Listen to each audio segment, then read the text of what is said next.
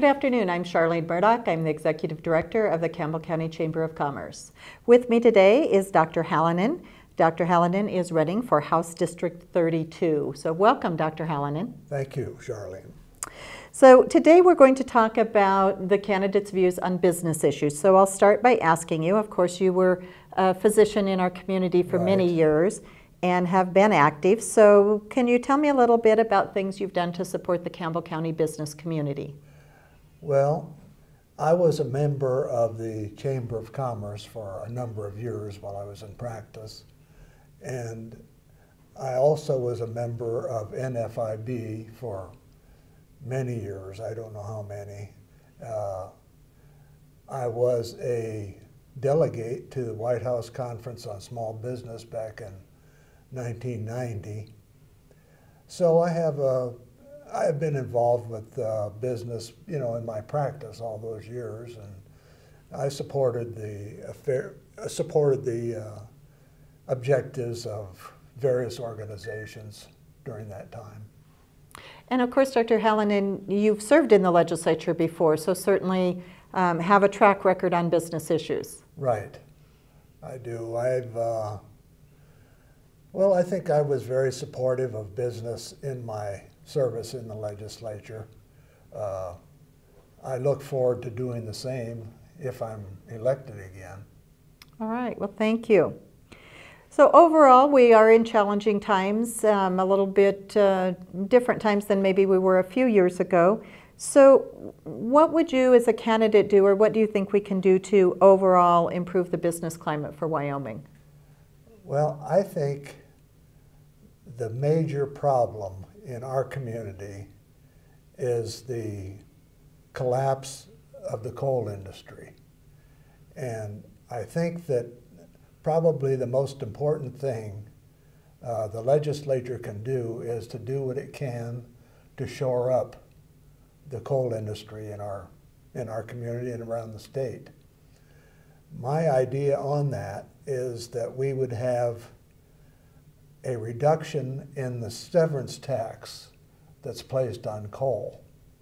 It's now 7%. That's the highest of the severance taxes on any of the mineral industries in our state. And I would like to see that reduced to 6%, which is the severance tax that is used in taxing oil and gas in our state. I think that would help our coal industry, and I think that would help indirectly our state economy as well.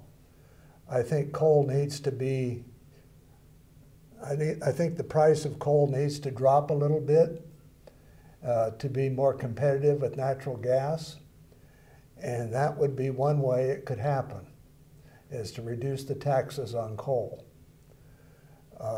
I think that would help our state and definitely our community to do that.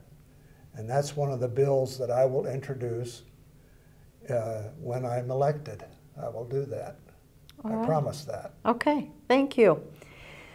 As you think about the next 3 to 5 years, what's your vision for Wyoming, and what can you do as an elected official to help get us there? Well, I think as an elected official that probably the major issue right now is the lack of money that our state has to support its various enterprises. So I think the major thing that I can do is also another bill that I will propose, and that is to revise the Wyoming Constitution that sends 2% of the severance tax, or that sends 1.5% of the severance tax into the Permanent Mineral Trust Fund. I think that needs to be lowered, maybe to 1%, or maybe even as much as 0.5%. And that would add approximately, if it was down to 1%, it would be about $120 million that would be available for the state to spend. So I think that would be something that we could do We don't need to be putting more money into the Permanent Mineral Trust Fund when the state is in dire financial condition right now. And that just ties up the money.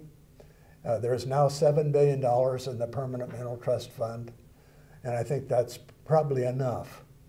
If we lowered the subvention of the money into the Permanent Mineral Trust Fund to say 0.5%, which would I say, like I say, $120 million to the state, approximately the state general fund, then I think that that would still put some money into the Permanent Mineral Trust Fund, but it would be much more reasonable.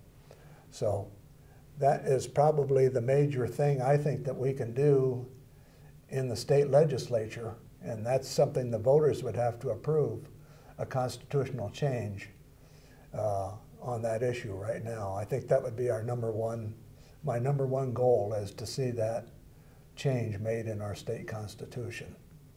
All right, well, thank you, Dr. Hallinan. Is there anything you'd like to add?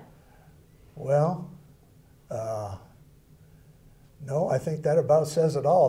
Those are my two major goals as a legislator. Is to number one is to lower the tax on coal, and that is to lower the amount of money that's put into the Mineral Trust Fund. Okay. Well, thank you, Dr. Hallinan.